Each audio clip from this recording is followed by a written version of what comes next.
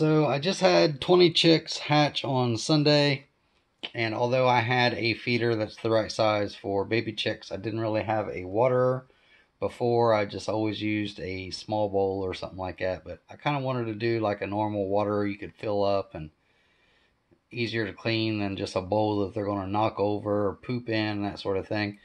And anyways, I had a Jif container that's made out of plastic. And then I had this bowl that was bigger than the Jif container. And basically what I did was I put 3 holes. See, if I shake it, the water comes out. Now, why isn't the water coming out right now just holding it here? And the reason is because I've got this cap screwed on.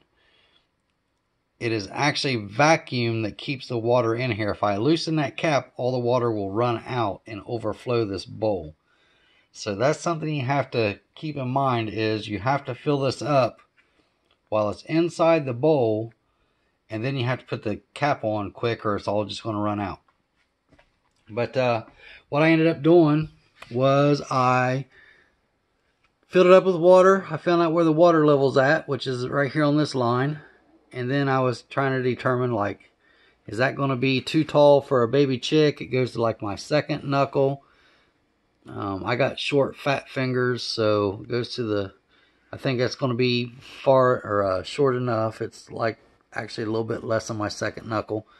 And I'm just going to cut this around here, and then the water level will be down just slightly. But I think that's going to be sufficient for these chicks. Again, when you go to fill it, make sure you get the cap on her tight, because that's what keeps the water from draining out. It's vacuum that holds it in there. And then once it gets down below the holes, which I put, you can kind of see there on the side, they're up slightly below that rim. You know, once the water level drops below that, it'll let more water run in. So I think it's going to work out pretty good, and we're going to find out tomorrow, because that's when they're going to start using it. They've actually still been in the egg incubator for 2 days now.